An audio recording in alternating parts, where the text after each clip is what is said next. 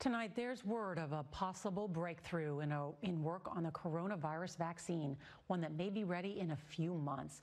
It's one of 70 potential vaccines being developed around the world.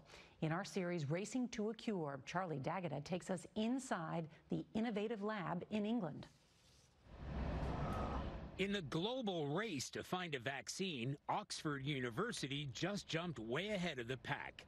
Human testing is already underway, and scientists say they're hopeful it will be available by September.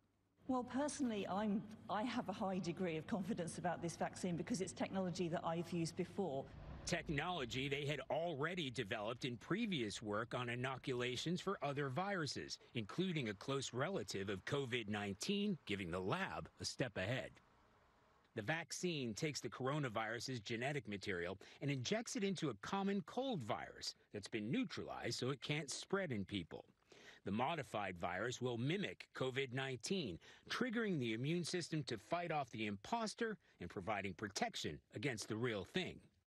The experimental vaccine has reportedly worked in protecting rhesus macaque monkeys like these that were exposed to heavy quantities of COVID-19.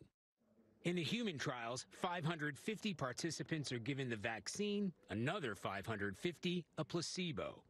It feels like finally I'm able to do something, and I felt like this was a way for me to contribute to the cause.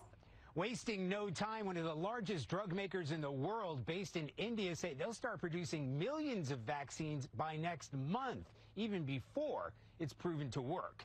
Nora? That race is on. Charlie, thank you.